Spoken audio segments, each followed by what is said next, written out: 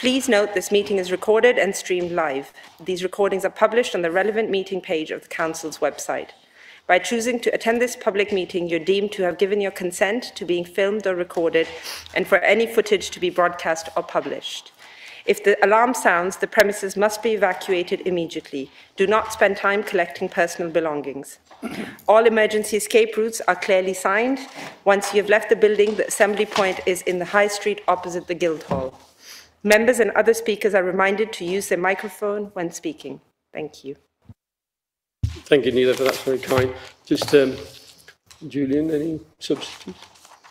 Chair, yeah, I do have a couple of substitutes with you tonight. Simon Garrity is here for Councillor Andy Stafford. Mark Bayliss is here for Councillor Chris Mitchell. And now we have got a couple of public speakers as well, just in a little while on the agenda. I think you wanted to introduce the committee as well to a couple of visitors we've got tonight. That's, I will do. Sergeant Simon Hallam and PC Jen Evans, who are just sat over the opposite side of the room. Thank you, Julian. I think I kindly asked Lloyd to introduce, but you've done accurately the introduction very well. Just for members only, can I just, I know there's quite a large audience among us, but can we just go around the committee just to introduce ourselves, just name. I'm Councillor Ditter, I'm Chair of Licensing Cathedral Ward. To my right. Lloyd Griffiths, Corporate Director, Operations, Homes and Communities. Richard Udall, Councillor for St John's. Simon Cronin, Councillor for Nunnery. Jenny Barnes, Councillor for Arboretum. Karen Lawrence, Councillor for Claims. Mohammed Sajjad, Worcester Taxi Drivers Association Chairperson. Haris Salim, Spokesperson for the Trade Taxis. Simon Garrity, Councillor St Clement. Councillor James Stanley, Gorse Hill. Councillor Mark Bayliss, Bedwardine. Vanessa Brown, Solicitor. Thank you. Kieran Lahau, Licensing Manager. Of course, everybody knows. Yeah, Noam McMenamin, Principal Licensing Officer. Thank you, Noam. Thanks for that. Oh, Nida, sorry. I thought I introduced Nida in the beginning, sorry. Councillor Hassan, Wandon Villages, Vice for Licensing Committee. Thank you. Thank you for that, that's very kind. Any declaration of interest, please? Being none, thank you. Public message, I think we have. Julian's gone. Yes, Please. Chair. We've got Mr Sajjad and Mr Salim who'd like to address the committee. Thank you, Chair. Thank you, gentlemen, as you're familiar with this territory, I'm sure that you have 5 minutes between you. How you combine that between you, that's your privilege. But please allow the other one to finish. But if there is, one objection, but try and keep it within the 5 minutes. I think there's somebody be monitoring you from my right and left, so beware of that. Thank you. The floor is yours. Yeah, good evening, Mem. Hang on, Simon. Sorry. Go on, Simon. Representation. 15 minutes. Oh, it's fine. Okay, thanks. Thank you for that correction. I was told 5 minutes, but I think it's 5 minutes each. That's what. Thank you. Okay, thank you. Good evening, everybody, members. In December, I put a proposal in on behalf of the trade for a fare increase, and I was having dialogue with Niall over the fare increase. And then in January and February, we met with Niall, and we sat down with yourself as well, Chairperson, and I think we had the lady there as well from the police. And Niall should have submitted a report on the agenda for a fare increase. I mean, be it if it was 30, 40% I was asking for, or 10%, but Niall should have submitted on this agenda on behalf of the trade, for the trade. But I believe that, it's not acceptable. The trade is suffering, and basically I'm not happy with the practice that's gone on. And it's unfair on the trade, what's going on. But these politics shouldn't be played against the trade. It's wrong. But Niall, I'm sure, should have done his job right and should have put a fair increase, be it if you members don't agree with it, but at least you've got something to agree on or disagree with. And I've got all the emails that I had Niall. He should have submitted a report, 2 reports or 3 reports, but I think it's for you guys to discuss, because I'm going to leave it at that, and I'll let Master Harris speak to you. Good evening, everybody. Thank you very much, Mr. Chair, to allow me a few minutes on behalf of Worcester Taxi Association. First of all, my apology to the House that I missed my proposal to the taxi fare increase to Niall. For my own personal reasons, I got a different role as well. I think most of them know me, my other role as well. But now, obviously, the proposal Mr. Sajjad gave, I think that was not acceptable by I don't know what reasons. But I think as a trade, we need an urgent meeting to review this taxi fare again. Till June is far too late, as I believe, because for the last 5 years, we never had a fare increase. Until June, I think the trade will be die, or they will be looking some other jobs. I can assure you this. So that's the one point. And the second one is, for the trade, I think we need frequently meetings between the trade representatives, taxi bases, and with the council as well. That's very important, because it's not just taxi fare. There are some other matters to be discussed as well, which we face as a taxi drivers on a regular basis, and these needs to be addressed. That's another thing. And another, I must appreciate and thank the council for granting us the taxi rank on Cathedral Square. Thank you for that. Yeah, and another thing is, I have been suggested by the taxi bases, there needs to be, I think they already been contacted by the Niall, but in future, if Cathedral cars, A1 taxis and TOA taxis are invited as well in the meetings to represent their trade as well. Thank you very much.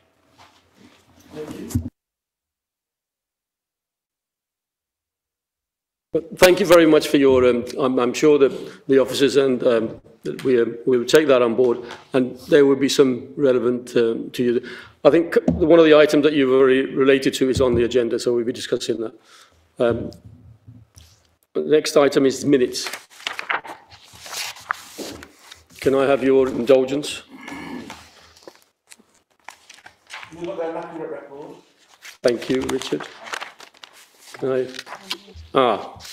Simon? Yeah, I just want to question the bottom of the front page, which refers to public representations. It does say that officers advised Mr. Sajjad that the Worcester Taxi Forum previously raised the issue of fare increases and been asked to forward a proposal to the licensing office for the committee to consider. It sounds like that has been done and it's not come to the committee, so I'm not sure that I'm really questioning the accuracy of the minutes, but it's not an accurate description of what's now happening. So I wonder if you can just explain why we haven't got this on the agenda for tonight. I think Niall could give you a chapter and verse, but as the speaker alluded to, that I was at the forum meeting, and some of the things that they were suggested wasn't quite right. We asked for additional information from them, and that wasn't come forth with. So Niall, I'll let you answer that. I think Mark was saying. Mark. Chairman, far be it for me to tell you how to run your licensing committee, but we're on item 4, is it? On the minutes, you are to for them to be approved and signed. We don't have a matters arising, Chairman. I think you should move to this being the minutes being approved, and then if Councillor Cronin wishes to pursue it, maybe you'll allow him some other point. But I think the minutes should be approved at this point. I'm actually questioning the accuracy. Well, As the mover of the approval of the minutes, I think what I'm hearing from my right is whether the minutes have actually been actioned and whether a report has come forward or not. There has been an accusation made by a member of the public that a report should have been here at this committee here today. Can we have some clarification whether that is correct or incorrect so we can determine whether these minutes are accurate? Thank you, Richard. I'll let Lloyd come in and give you hold on, Niall, for a minute. Thank you, Chair. I can confirm information has come forward, but it's our job as officers to put in front of members sufficient information for a decision to be made. At the point of reaching this committee, we weren't able to do that. So in all fairness to the drivers, information has been submitted, but we can't simply just put that into your laps without giving it some sort of context, some sort of research and briefing into that so that you're well informed to make the correct decision. So our aim, absolutely, is to bring something back to the next committee that's a well-informed paper that allows you to make the right decision. Am I right in understanding that the next committee is not until June? In that case, Chair, I would ask you to give some urgent consideration that as soon as the report is ready to be submitted, we have a special meeting of the licensing committee in order to determine that, because it would be unfair, regardless of how I personally view any application, to ask the trade to wait until June. So as soon as it's ready, if we could have an urgent meeting to give some consideration to that, that would be useful. Thank you, Richard. I think because the speakers highlighted that request, we were going to talk about that. But I'm more than happy. I think we have a sort of agreement on that, so we would move you swiftly. Can I go back to committee and get back to the minutes, please? And I think it's moved. It was moved, seconded and agreed. Signed. And, yeah, thank you for that. That's very kind. We go back to the main agenda, though. Item 5, I think. Proposal for the cathedral. That's already mentioned. No, you. Sorry. Do the police item first. Oh, sorry. Yeah. Go on. Chair, we're doing it slightly backwards. Yeah. Chair, at a previous committee, I think it was agreed that it would be beneficial to members to receive a sort of a short update from police colleagues. And as Dem Services said earlier, we've got Sergeant Simon Hallam along and PC Jen Evans. I think members wanted to put a face to a name and just get a bit of a feel for the work that police licensing colleagues are undertaking. So I think we said that sort of 5-10 minutes just to brief us on what's going on in police licensing world will be beneficial to all of us. Please have a seat. I think you, because it's recorded, I'm afraid we have to use microphones. That's the only. Sorry to jump the gun, but yeah, very welcome. I'm very grateful for your indulgence. We did meet at the forum anyway, but over to you. We did. Thank you very much, Mr. Chair, committee members and the Taxi Forum attendees that are here tonight. This was just an opportunity, thank you for inviting us to attend, for us just to introduce ourselves from a licensing perspective from the police side of things within South Worcestershire.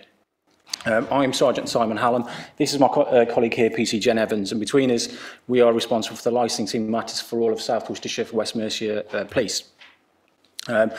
I just want to make the point, without going into too much detail, about all of the work that we do that involves the joint visits, the temporary notice applications that come through our office, the licence amendments, the taxi issues that we have to get involved in, and all matters licensing. Suffice to say that Jen's on her own, and we're backed up as best as possible by a couple of other colleagues in the office. We're spread very, very thin, and I need to say thank you to Niall and the WRS team, because we do lots of joint working with Worcester Reg Services to achieve our aims, which is to try and keep Worcester City and South Worcestershire a safe place for all of our nighttime economy users and anybody in the licensing business. The majority of our work does consist of building those relationships with licensees and attendees to those premises. We quite stringently work with DPS colleagues at premises to ensure that licensing objectives are met. Dare I say it, we've been quite successful with regards to that. Our command team in South Worcestershire very much foster a working with premises to resolve issues before we come to a licensing review committee hearing. And in my time in this role, just over 12 months or so, I think we've only had to come to committee hearing once or twice for some temporary event notice application objections that we have raised. The issues that have arisen have been resolved by way of Jen and assistance from WRS colleagues to have those constructive conversations with DPS and managers of premises by way of instigation of action plans to achieve objectives, and they've been successful. So that is a bit of a nutshell with regards to the work that we do. I feel it just relevant, if it's okay with you, just to give you an update with regards to the situation with regards to COVID, which was a big demand on all of us throughout the past 18 months. Not just within the licensing sector, but all sectors for policing. During that time, Jen has been working very closely with Worcester Egg Services colleagues to ensure that all of those COVID regulations and requirements of premises has been adhered to. We've done as best as we can with regards to that, acknowledging that some gaps do appear and some fish fall through the net, if I'm able to describe it as such. But in the main, we've come through that period as successfully as resources and capacity has allowed us to do so. Moving on from that, we are now seeing the nighttime economy, certainly in Worcester, and the issues that are arising from an antisocial behaviour and disorders perspective increasing again now. And we're seeing a little bit of a return back to the situation pre-COVID in terms of levels. That is being addressed by the officers who police the nighttime economy, particularly within Worcester City itself, where there's lots of communication between Jen and the information that she gains from premises and from Worcester Egg Services intelligence that we put out to those officers so they can focus on those premises and those hotspot locations that are causing us those main problems. We continue to watch this space with regards to how this year develops, because of course we are now seeing an upturn in 10 applications, temporary event notice applications for this year, and we're expecting that to go through the roof, so to speak, with those applications coming through. We will, of course, look at each one of those applications objectively, and we will object to those when it's justified to do so. But we are also conscious of the fact that we've had 18 months to 2 years without quite a lot of these events going on in our local communities, and we'll be supporting any applicants as best as we're able to ensure that those events can go ahead safely. The last little point I just want to raise in relation to this and to provide some reassurance was on the back of the national topic that was raised late last year with regards to drink spiking and drug spiking within the nighttime establishment, not just in Worcester City but across the board nationally. I just want to reassure the committee that actually a strict process has now been implemented within the police in terms of any reports that we get of such nature, and that involves a full assessment and review of the information that's provided by an alleged victim and a strict process that attending officers have to follow in that first golden hour, as we call it, for evidence and seizure of appropriate information. Each one of those incidents is assessed by CID colleagues, and where appropriate, relevant forensic analyses have been completed. I've got figures here for you all that hopefully go towards reassuring that across the board in West Mercia, we aren't seeing a major issue with regards to that. For instance, figures for South Worcestershire since September show us having 56 reported incidents that are of an alleged drug spiking, drink spiking issue. We haven't had in South Worcestershire, it's certainly not been brought across our desks, to suggest rather that any of those have been substantiated that have resulted in any serious sexual offence or other offence commission. So we're taking reassurance by that point, and we continue to watch this space with regards to it. The last point I'd raise in relation to that topic was that we saw spikes. I shouldn't use the word spike, I apologise. We saw raises around November, December and January, which we would see anyway during any nighttime economy for any issues relating to licensing. The latest figures, though, in February have shown virtually a 50% decrease since those key months of November, December and January. So hopefully we're coming out of that period where members of the public are understanding of what the reporting process is. We've tried to highlight that in terms of reassurance as opposed to scaremongering, and Jen and other officers from the Safer Neighbourhood teams have been out reassuring and liaising with premises to ensure that they are fully up to speed in terms of what is required of them to ensure that any vulnerable persons in their premises are looked after properly. And that's it succinctly from me, if that makes sense for you all there. Thank you. Thank you very much. The only other thing that we need to add, as I know it was brought up last time, is the purple flag and the best bar none scheme. The training's now been completed, so we are assessor trained. So I'm assessor trained along with members of the BID. So we will be getting out now, and those assessments will start. And the purple flag has begun as well, in terms of there will be an assessment in March, just to get that underway to see what we need to do to be able to complete our assessment in June and hopefully be accredited. So there's a lot of work started with that, and it'll snowball from now on, I think, until June. So it's a good thing moving forwards. Okay. Thank you for that.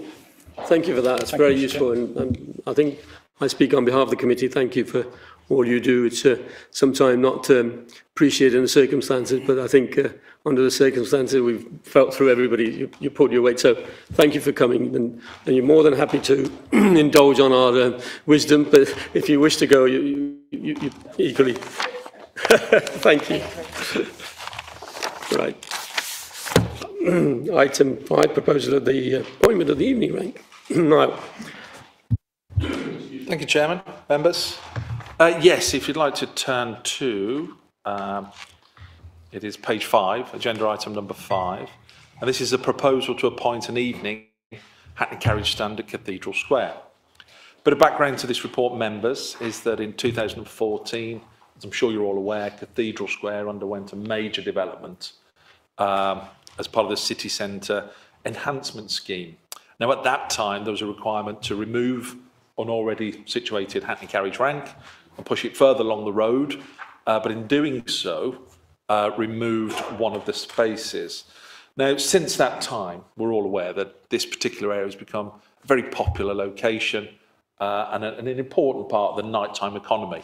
Lots of bars, restaurants, and it is utilised by members of the public of an evening. And as we're coming out of the pandemic, again, we can see it's a popular location. It's one of the locations in the city centre that attracts a lot of people. So on an informal basis, Hackney Carriage drivers and lots of members here in the gallery are using the bus lay-by, which is in place on an informal basis. Now, initially wasn't a particular problem, but it was raised at a Hackney Carriage and Taxi Forum that we would like to put this on a more formal footing. Simply parking in a bus stop isn't really acceptable, and it is actually in contravention of some of the rules and regulations. So what we did, we said that we would look into the matter to see what the process was, for maybe using the bus lay-by that is there at the moment as a dual purpose. Bus lay-by whilst during the day, whilst being used by bus companies, and of an evening, converting it into a Hackney Carriage rank so that it can be used by the city centre taxi drivers. This is something which we liaised with the County Council on, and we had support. We're pleased to say we had support from the County Council. The report mentions about the traffic regulation order. Without going into too many details and the technicalities of it, it means that the bus lay-by can be used as a dual-purpose Hackney Carriage and bus lay-by. So that's what we're here today. That is the proposal being put forward. We've also consulted with the Council's Transport Network Development Commissioning Manager, it's a good title, who has liaised with the bus company. So he's had initial liaison, really to make sure that the proposal's suitable for all parties. And in principle, they've come back and they're happy with the proposal, which is why it's been put before members this evening. So we don't anticipate any issues coming back from the bus companies. So the preferred option being put forward, considering all aspects, is to put forward and carry out the process and the legal process at the council to put in place a taxi rank order to use the bus lay-by in Cathedral Square as a taxi rank between certain times. Now, the times that were being put forward are between the hours of 8:30 in the evening, so that's 8:30 p.m, and 6 a.m. in the morning. So obviously the buses aren't running at that time. There'll be no clash between public transport providers or Hackney carriage drivers. So we're hoping that that will suit and accommodate everybody, making sure that there is public transport in that popular location to get members of the public home. The legal requirements are in the report. I'm not going to go through them, but there is a requirement for the council to carry out a consultation. This is done by way of a public notice in the press, but we will bring it to the attention of the bus companies and other people that it is being publicised in order for them to put forward their comments should they wish to. Obviously, it's open for members of the public to raise anything with the council as well, and they will need to be considered. The option to take no action and simply leave in place the informal working agreement has been dismissed by officers. It's not really acceptable anymore. It's been going on for a number of years. So the preferred option is to put forward and go forward with the consultation. That is the matter before you tonight, members. I'm sure you'll have questions, and I'll happily try and answer them if I can. Thank you. Thanks, Simon. Very helpful. Before I bring, I think Simon and Mark indicated, I just wanted to sort of get the speakers or Worcester News has said that they have already got it. It's subject to the consultation period. It's subject to the consultation period and the order going in, and I think it's 28 days. And I think it's down to Chair and the Vice Chair, and of course the Director of Corporate Services to move the process forward. I'll bring in Mike. Mark?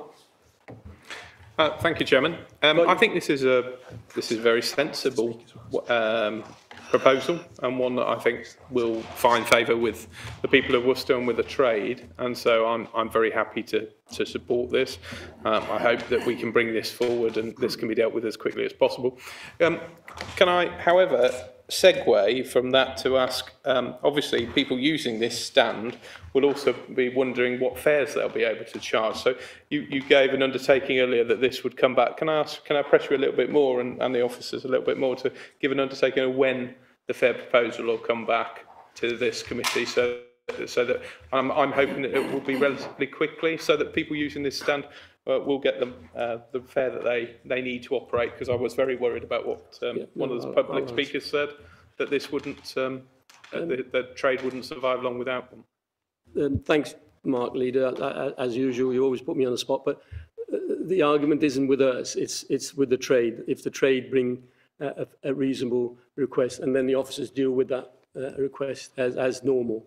And I think that, I don't know, the chairman or the vice chairman, I don't know the ins and outs of that, admitted that they missed that sort of corridor because it has to be advertised and put on the agenda prior to the time of the mosque. So it is that scenario, but I'll bring in Lloyd to make more, because he was there as well. So, Chair, we've just checked PERDA date, so I think PERDA date is 28th of March. So I think, you know, if we have sufficient information to be able to turn a report around, we'll be looking before the 28th of March. I'm sure the trade is listening, so the onus is really and truly, they say the ball is in their court. They have to provide that. We have to assess it, because we are arteries between the public and them. We're not the servants of just one sort of there. Simon, you want to come in? Thank you, Chair. It's just to speak on the proposal, because I understand issues being raised about other matters, and as substitute on the committee, I won't entertain that debate, because it's for officers and members of the committee to obviously have a report at a future meeting. And I think we'd all want to see that at the appropriate time with the full evidence, but as soon as possible. I think that's everyone's heard the pleas made by the trade. But just addressing this matter, Mr. Chairman, I'm very glad to see this proposition come forward, because I think, as is being set out, this has been an informal arrangement for quite a long time. And it's important, I think, to regularise that, and obviously to strike that right balance, to appreciate that the taxi trade provides a really important public transport mechanism out of the hours of when buses are operating in Worcester, which we know is limited somewhat. And whilst we hope to expand that in the years to come, I think we all accept that, you know, there will a need and a strong need to make sure that people can use taxis. And it's a really popular spot, Mr. Chairman, in terms of Cathedral Square. And we can see that trade coming back now after the pandemic. We're all great to see that trade coming back. And I've certainly had representations from members of the public or businesses in that area who have asked over recent years whether we can formalise such an arrangement. And I think this is a good balance. You know, 8:30 in the evening is early enough to catch that evening trade when people have gone out for a meal, to come out of those restaurants or bars, want to get into a cab, want to do it properly in an official location, and we can publicise that and regularise that. Seems a very sensible thing. So we're maximising the highway space. We're doing it in terms of a really popular location, and I think it's something that I'd hope through the consultation we'll listen to. Obviously, the committee will listen to what's raised, but I hope that people do write in support and make those representations, because I'm sure it will be a popular measure to formalise that. Yes, thank you, Chair. I think this is obviously an important step forward and something which many of us have been calling for some time. I know we've had problems implementing anything because of the issues of COVID and related to it, but it's long overdue, and it's something which I think would have universal support amongst members. I do query with when the leader of the county council is present whether he could actually entertain the policy of allowing taxis to use bus lanes as well, something which we have been asking for some time and has been passed as a resolution in council and still hasn't happened. So I'll be interested to know why that's the case, but I'll also be interested to know where we can actually potentially have more taxi ranks in the city, not just the city centre, but some of these suburban areas as well. For instance, St John's, there's a lot of requests I have from residents for a taxi rank in St John's. So maybe it's something we need to explore, of not only having this site as a taxi rank, but looking for other opportunities as well, and reaffirming our commitment to ensuring that the trade can actually continue or start to use bus lanes. Yeah, I'm totally in agreement with this proposal. I'm just puzzled as to why it's taken so long for us to actually approve this. I know I've been talking about it for several years. It's been blindingly obvious that the bus stop is only used when buses are running, and at night when taxis need to use it, they've been officially prevented. And they've only been able to use it because there's been a tolerance to them breaking official rules. It was a ridiculous situation. It should have been put right a very long time ago, and I'm glad that at last we've got this motion. I totally agree with it. Thank you, Chair. As somebody who regularly gets a taxi from this rank, unofficial rank, I very much welcome this. There's nothing else at this end of the high street. So, especially if it's a wet or cold day, walking from one end of the high street to another to get a taxi, if you don't choose to phone for one, is a real issue. I would bring your attention to the times that are suggested. 8:30, well, the last bus has long gone by 7 o'clock. So I think that we could actually bring the time forward to, say, 7 o'clock. Monday to Friday, the last bus is 18:56. Saturday, it's 18:45, and there's only 2 buses all day on a Sunday. So maybe we need to have a think about that as well. But certainly bring it forward to 7 o'clock. Thank you.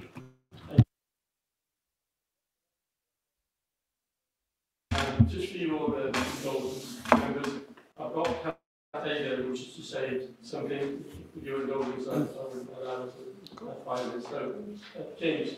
Chairman, thank you. I would like to echo everything I've heard so far. I think the comments are very sensible. The proposal is very sensible. Whatever we can do to aid the trade going forward, it's been a very difficult time for everyone, but certainly everyone connected to the hospitality trade, and that includes people who are working to get folks home. We should do everything we can to support them. And I would actually, Jenny Barnes's proposal, I think, has some merit. I think we should look at the timings again to widen them, where appropriate. But I certainly think that should be something we take on board. Thanks, Jenny. And before I bring Pat in, there's some issue about the time for 7 o'clock. There is other work that's been doing. So we've done a balance with the bus and everybody. So let's move it on and let's get the consultation forward and see what that brings. Pat.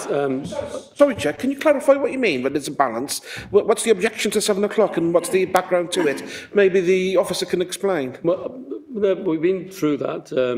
I was requesting 7 till 7, and it wasn't feasible for the other developments. So let's, it's a compromise, and I'm happy to take that forward. I'm sorry, I just need to... I hear what you're saying. It wasn't possible and had to make a compromise. Who did we have to make a compromise with? Why did we have to make a compromise? And I think it's a very sensible suggestion which is made by Councillor Barnes, supported across the table. I need to know why we can't move that forward and add that as an amendment to the motion which is before us. Is there any good reason why we can't do that? Bring far superior person to explain it to you, far more clearly than myself. Lloyd. I don't think that's the case, Chair, but I'll have a go.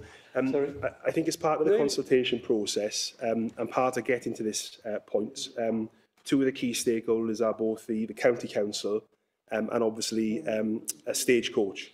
Now, if we don't get support from both those organisations in respect of this proposal, then I think it stands a fair chance of failure. And having consulted with both those organisations, they are comfortable with this proposal.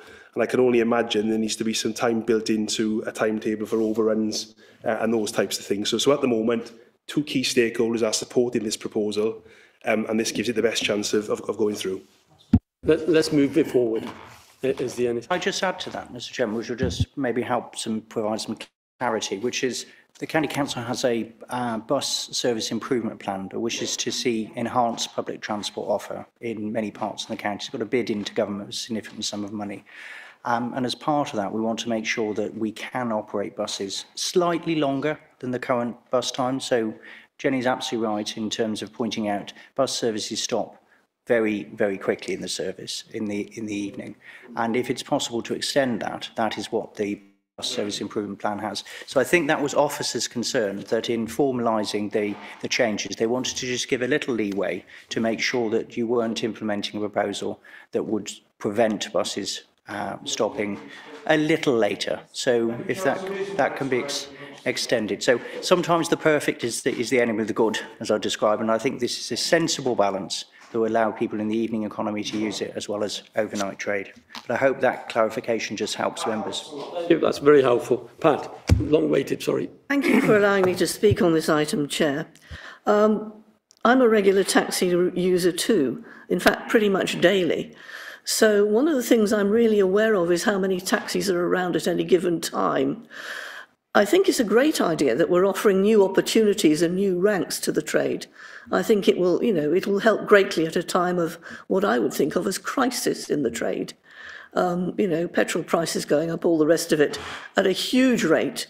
I think we really do need to do all that we can to support them. And I would just add that the demand is really quite difficult to assess at the moment. I agree we should have new ranks. I absolutely think so. But at the moment, I'm finding it very difficult to get a taxi for long periods during the day at the moment. So, there can be, half an hour, maybe 3/4 of an hour at different points in the day, particularly during the week, where it's really difficult to get a taxi. So anything that makes it easier has got to be good, quite frankly. There are, of course, a lot of eateries, a lot of restaurants at the cathedral end of town. So I think drivers may expect to get quite a lot of trade from there. But I do hope also that you will consider very urgently the issues that trade members have expressed to you today. And perhaps earlier than 4 months, if you don't mind my asking, because I do think that, the crisis we have in petrol prices and inflation and all the rest of it is affecting everybody, and the taxi trade in particular, that depends so crucially and so directly on petrol prices. Thank you very much. The committee's explored all the... We're on the... I think it's order paper. Hang on, if I get my papers right. Can we... what is it? That's right. So 1 and 1.1 and 1.2, can we have it? Yeah. No, that's Oh, I've got the wrong one. Sorry, I lost my way then. There you go. Yep. Can we note the contents of the meeting? I think if we go through the three, 1.1, 1.2, and 1.3 on the order paper as it is. Yeah. Thank you. Thank you very much. That's,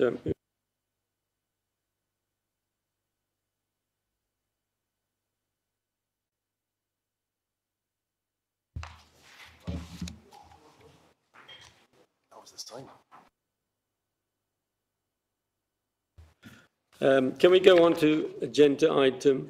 Any more? Can we give them a...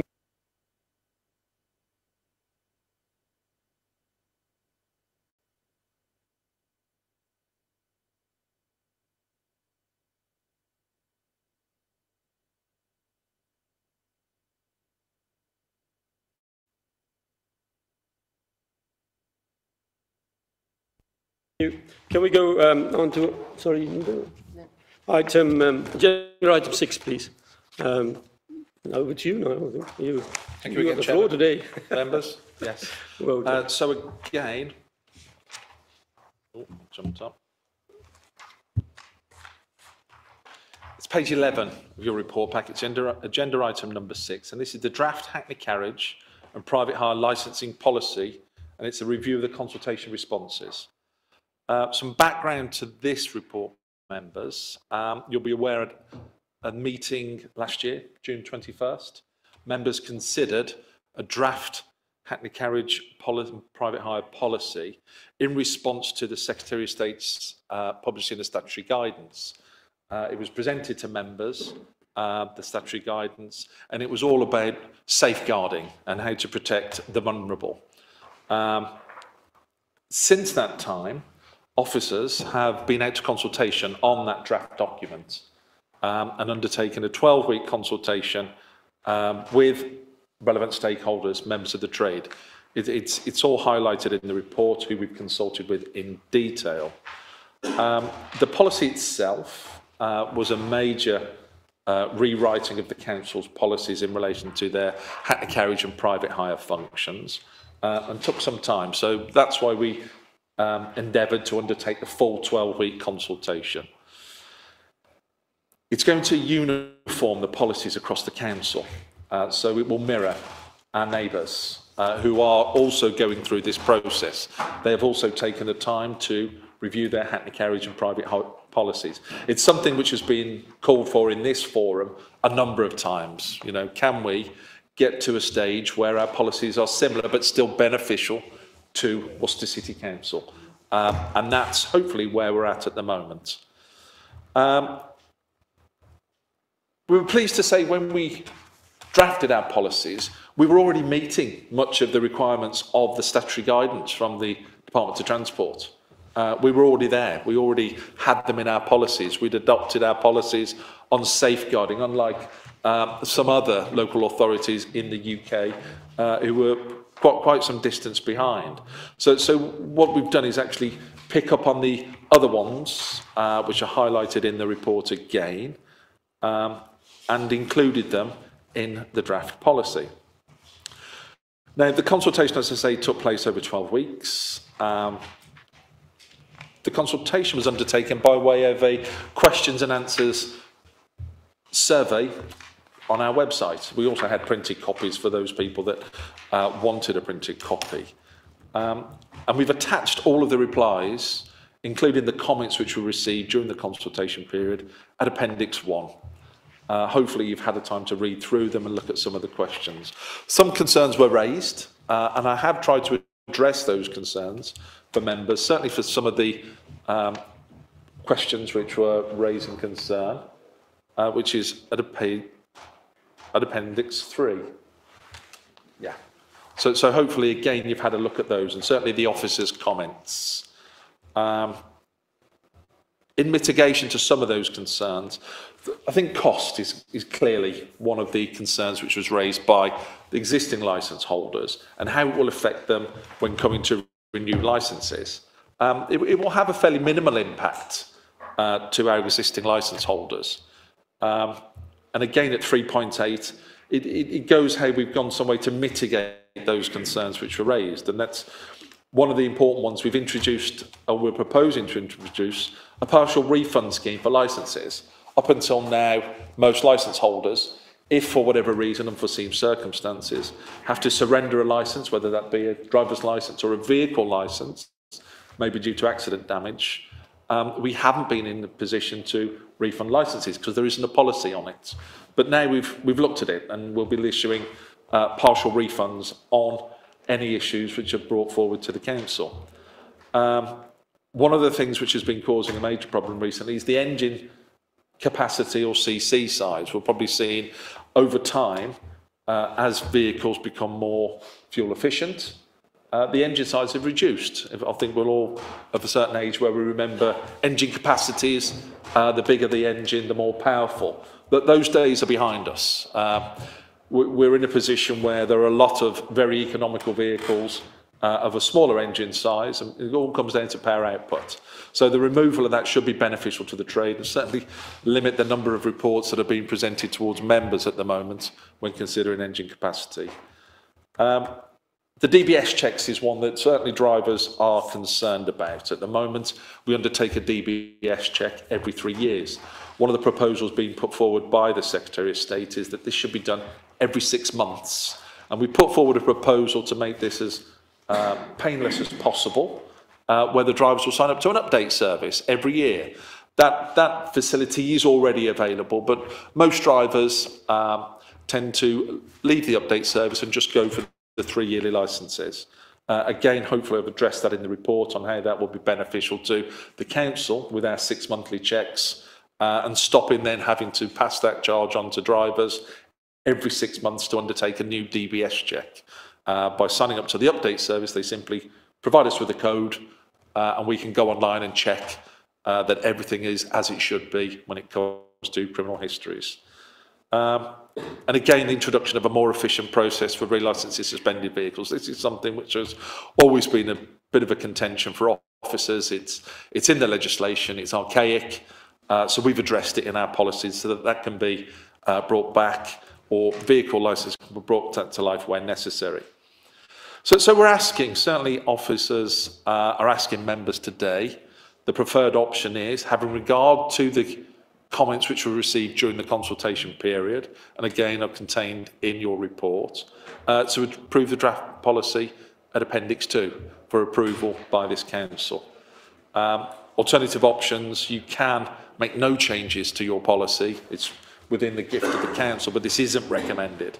There is an expectation from the Department of Transport and the Secretary of State that this council will consider the proposals being put forward in the statutory standards and amend their policies accordingly, which we've done, and that's a proposal being put forward. The legal implications are contained within your report. We've undertaken the necessary consultation on the draft policy, so it's left for members today to consider those responses, consider the policy, and go forward with the recommendations. I'm happy to answer any questions, should they arise. So I'll leave it with you now, Chair, to... Thank you, Niall. That's very comprehensive and it's very well presented. Before I open it to the floor, I've got a couple of questions. One was that I think we raised it at the forum. If the applicants have a current one, which is county or somewhere, that would be applied for. All they need to do is show us the DBS. I assume some sort of documentation. Yes, and that's the benefits of the update service. So any applicant coming to the council now simply produces a DBS certificate, and if they're on the update service, they provide us with a code, we go in and check, and there's no need for them to undertake a very expensive DBS check at their expense. So that is being proposed, and it's in place at the moment. But of course, when they go for their county-council badges, which lots of operators do and drivers do, again, it would be beneficial. There's no need to undergo 2 checks with both organisations. Except one. Thank you for that. The other one, before I bring you, Richard, I've got one more, which is 4.33. Is it? Sorry, 4.13, and it goes on to the same sort of thing. 4.23. Could you just can you pick that up on page 93? Just want to clarify a little bit of... within the actual policy itself? Yeah, it's in the policy. Just want to clear my head around that. It's...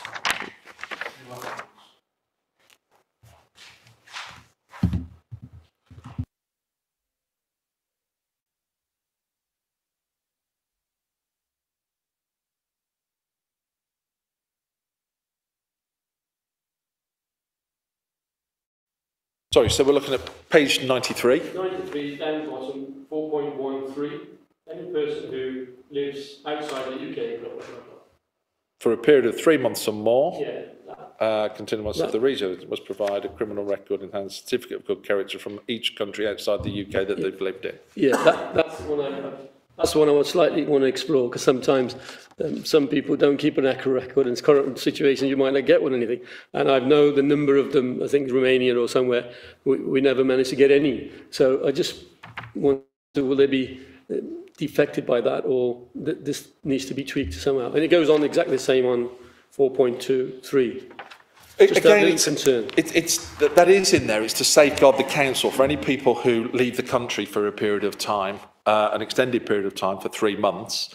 Then we would need to ensure that we got an accurate record of their criminal history, and they can do that by way of going certificate of good character from the country that they were in. Thank you, Chair. I think what we've seen so far from the response is okay, and more than acceptable, and more than happy to move the recommendation.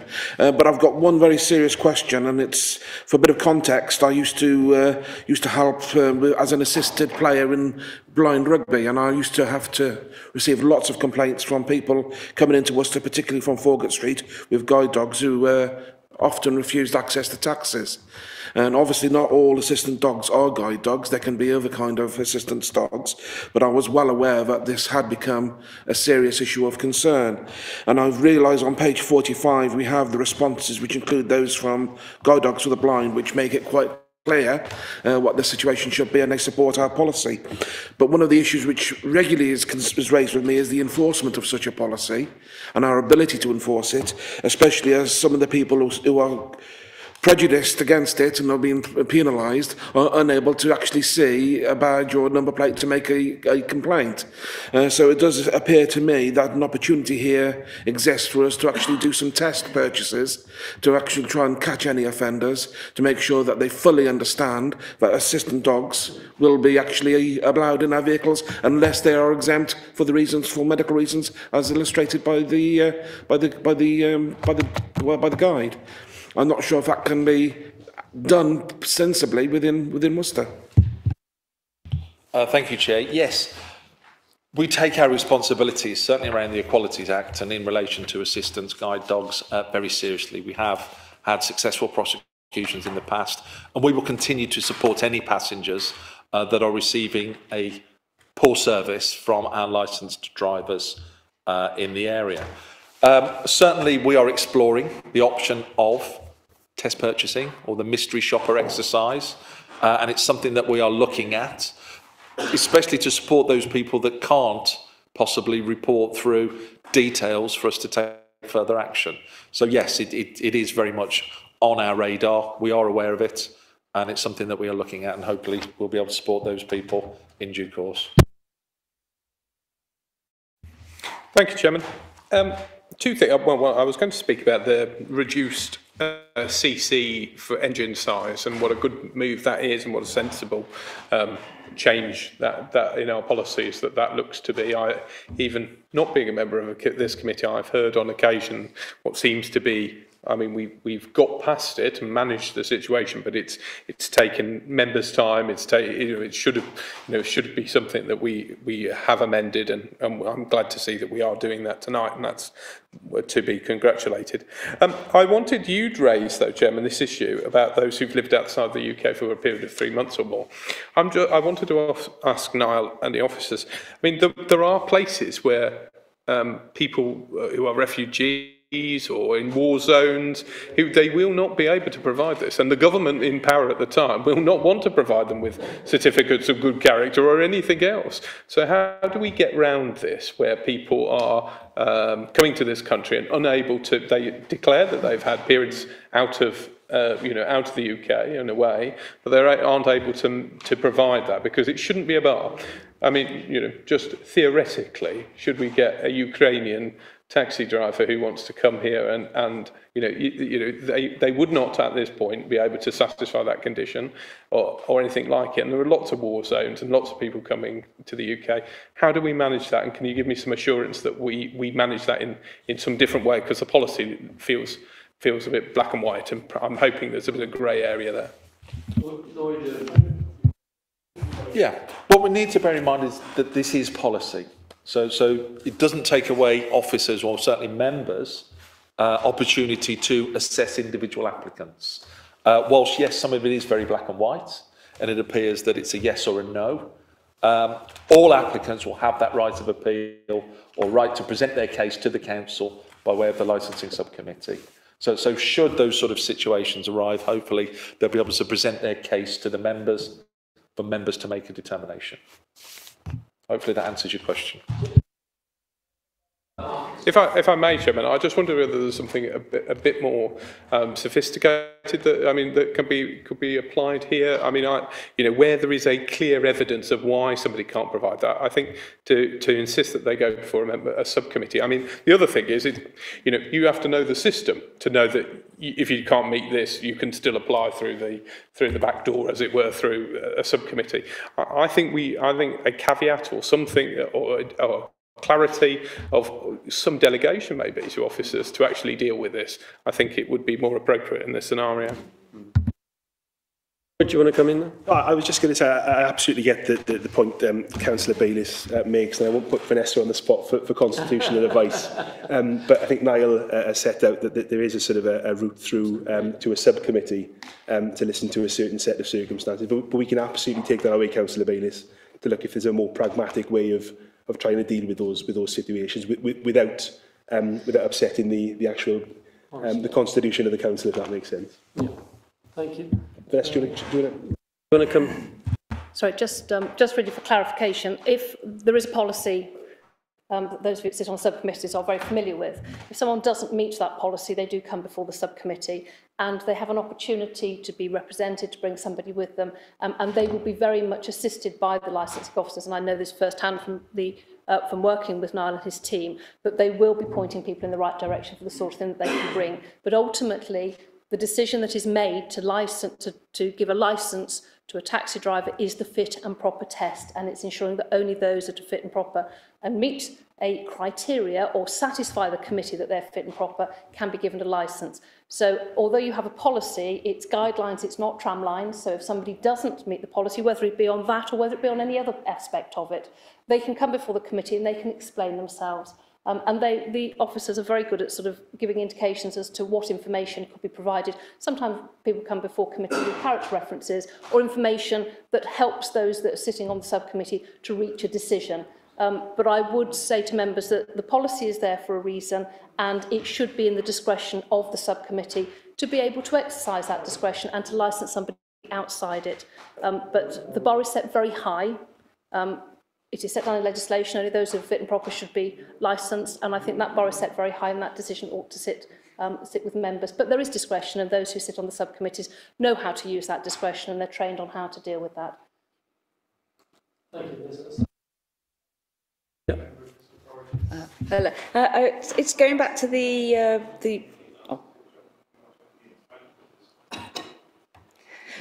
going back to the business of the partially sighted or people with guide dogs, or also you might not necessarily have a guide dog, but also I don't find it acceptable that a person could get in a vehicle and not know what vehicle it is because they're partially sighted. They should actually have some form of information in the rear of that vehicle for them to be able to get it from a smartphone or read it themselves. Surely it is imperative that these people, more than anyone else, knows what vehicle they're in. If they've got to communicate that to a friend or a relative that they're frightened or disturbed, they should know what vehicle they're in. They won't know where they're going or where they're being taken. They really ought to know. There should be some form of plate that identifies the vehicle and that driver in that accessible to these people. You know, really, I just find that quite worrying that might not be the case. Is that the case? Chairman, if I may. No, there is. There is a plate on the rear of the vehicle. And there is also a driver's badge. There is also a driver's badge on the inside of the vehicle, and also the fare table with the number of the vehicle inside. I think the issue we have here are severely sighted people with a guide dog, which is why we come back to the legal officers, where we have to have the highest calibre of person so that they won't take advantage of those people, and we can be confident. And these standards are all about ensuring that we have the right people driving Hackney carriages and private hire vehicles in Worcester City. So we set our standards very high so that those people they can almost be guaranteed a good service from the driver, and that they won't be taken advantage of. Is it possible then perhaps some sort of, within the trade, identified drivers that could be, have this enhanced standard? It's all of them. That's where we're getting to, not just individuals. The idea is that all of our drivers will be at that standard. Thank you. Yeah, I'm concerned about that issue as well. Obviously, somebody who can't see the plate number on the vehicle. They can't read the driver's badge inside the vehicle. Perhaps we could go to the extent of having the driver's name in Braille. The solution which is ringing around my head, you won't be surprised to hear, is what a good idea it would be to have CCTV in all the vehicles. Do you not think that might solve the problem? We have been there, Simon. If I may. Oh, okay. At this stage, yes, it's there. We haven't closed the door on CCTV. We felt that CCTV, whilst it's part of this policy, may be better suited when we start looking at the vehicle policies. At the moment, we're looking at driver policies. We've touched on vehicles, but the Department for Transport are going to look at a standard set of conditions for vehicles. Now, you'll remember that I've been talking about these set of standards for years in this committee, and sort of waiting and putting you on notice that it's happening. Well, we're in a similar sort of position, but we probably won't wait as long, hopefully, now that we've got the driver standards and the safeguarding standards, that they will look at vehicles. So I think that might be an appropriate time to look at CCTV. Plus, there is, as we say, that there is a cost element to the trade, which at the moment probably isn't appropriate to start bringing in additional burdens to vehicle owners. But it's not off the table. Thank you, Niall, for that. I think some of us got a few grey hairs even thinking about it. But anyway, we won't go there. We won't go there. I think everybody's explored. Can we bring it back into the recommendation? 1.1 noted the appendix 1, and I think 2 approve. Can we have a show of hands? Yeah. Thank you, unanimous. Thank you. That's done. Right, Tim, where do we go?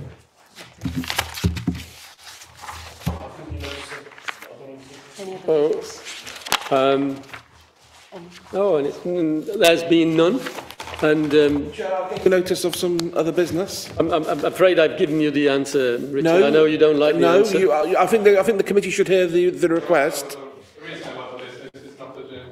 No, It's for goodness sake.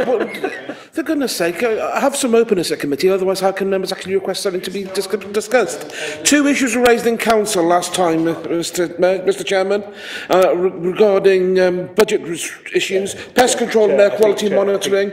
Can we request that report to come back to a future committee on both issues so we can discuss them? I think you wanted to put that on the loudspeaker. You have done so, but the answer still is no. So the rest is no, that you will not bring those items to committee. I think you've had the answer, Richard. No, I haven't. I don't like the answer. No, is the answer to my question that you will not bring reports to committee? Chair, I think Councillor Udall has asked for an item of any other business to be raised. We've heard from Councillor Bayliss with some advice as to what is, what isn't. It's your call, Chair, as to whether or not is it urgent business or not.